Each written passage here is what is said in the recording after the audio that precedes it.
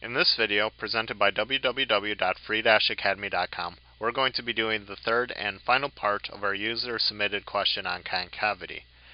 This question gives us f of x equals x squared minus 1 over x and asks us to find the asymptotes and the intervals it's increasing, decreasing, the extrema, local and globally, and the inflection points, and so on and so forth. Our general, well-rounded, full functional analysis. So, because we've had lots of practice with derivatives, I didn't write those out, I'm not solving them, I already wrote them out for us. So let's dive right into this. For starters, if you take a look at the function, because we have the 1 over x, if we have x equal to 0, we're going to get a 0 in the denominator of this term, which is undefined. So we're going to have a vertical asymptote at x equals 0 to start out with. So that's a start there.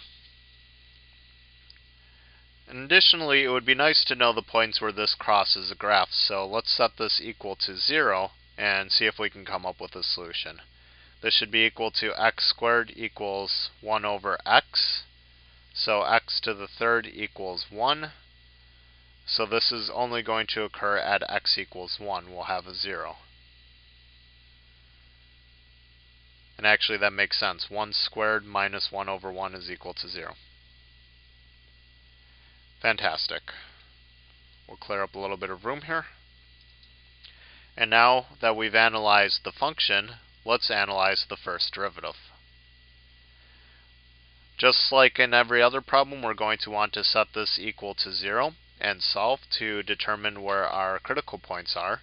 So this is going to be 2x is equal to negative 1 over x squared. So 2x to the third equals negative 1, or x to the third equals negative 1/2. So x equals the third root of negative 1/2. So our critical point, we only have 1, is the third root of negative 1/2. Oh, and that's going to be a negative number that is slightly more negative than 1/2. I would say that would be close to about negative 0.9 if I had to take a guess without doing any calculations. So I'm going to draw something there for our inflection point.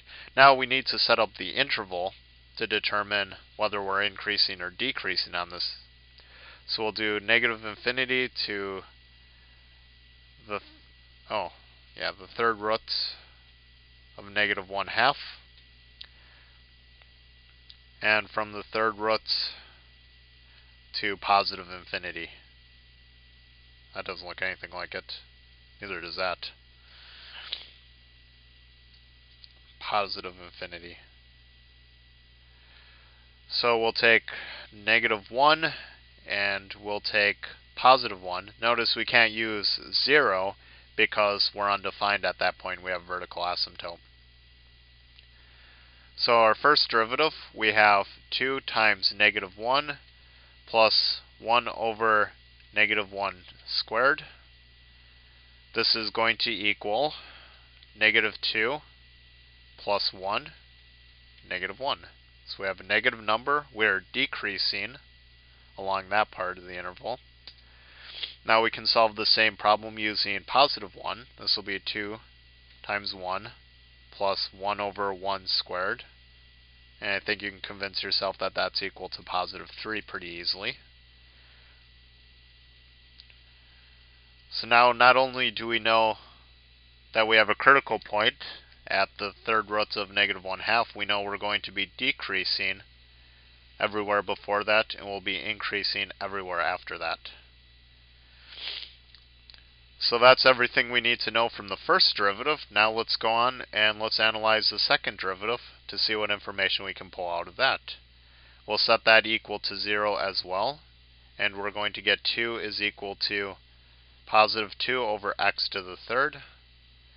So this will be x to the third is equal to 1. That's dividing out the 2's, of course.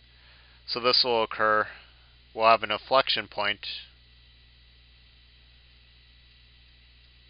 at positive 1, x equals 1. Which, interesting enough, is right where we cross the axis.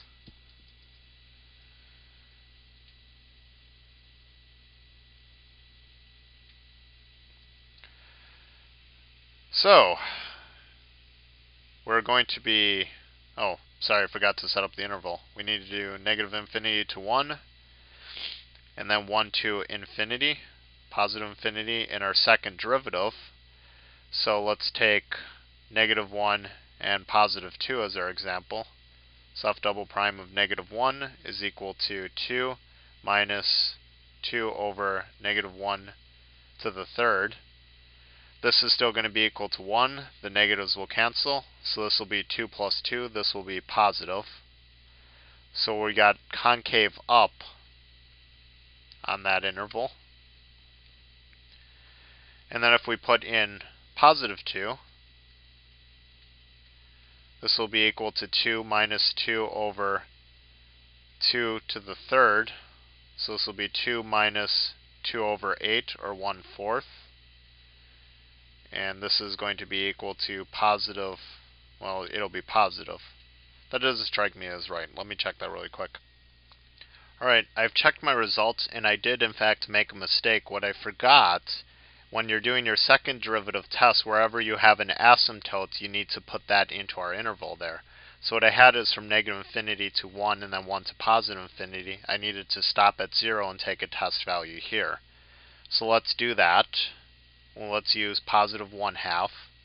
So this is going to give us 2 minus 2 over 1/2 to the third power. This is going to be 2 minus 2 over an eighth, which is going to be 2 minus 2 times 8, which is going to be very strongly negative. And I just saw that, have that there. I forgot to copy that incorrectly when I made the change. Alright, so now we have our inflection point occurs at 1, and we know that we're decreasing from 0 to, or we're concave down from 0 to positive 1, and we're concave up from 1 to positive infinity. So we know where we cross the x-axis, we know where we're decreasing, we know where we're increasing, so this gives us something that we can sketch the graph with finally. Taking our decreasing and the fact that we're concave up, and then we start increasing until we get to 0, I'm going to say that this will look something like this. We're decreasing until we got to the third roots of negative 1/3. We start increasing after that, and we have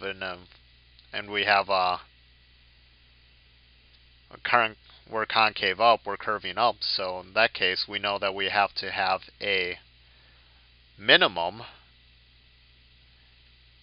at negative 1/2 to the third root. And then after this, we're going to be increasing for this interval, but we have to come from negative infinity, and we're doing this with the down curvature.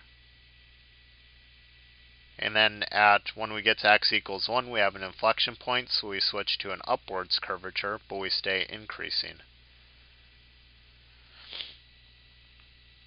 So if you take a look at the white here, this is what our graph looks like, and in fact I've checked this on the calculator, so we've got it quite good. So that takes care of this particular question on concavities. I know I struggled through it a little bit, but we got it there just the same.